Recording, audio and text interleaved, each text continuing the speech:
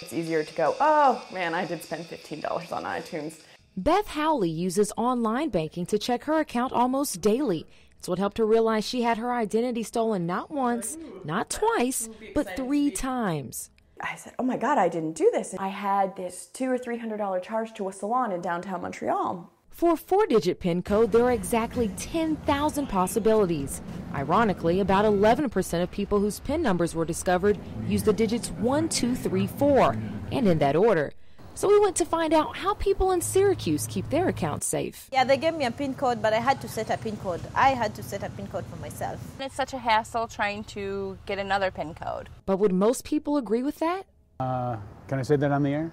It's 4 digits for a reason. Like, I should be able to remember it. And if you don't remember, scammers will. The study found the top 20% of PIN codes started with 19, so don't use your birth year.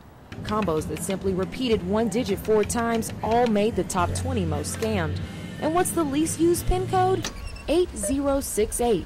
That may not be for long. When you are at an ATM, there are some simple things you can do to be safe. Like after you slide your card, make sure you use your free hand to cover your typing one. And if it seems fishy, check your account at home, because as Beth knows best, If they steal your PIN number, then they're going for big amounts. reporting in Syracuse, Farron Stark, NCC News.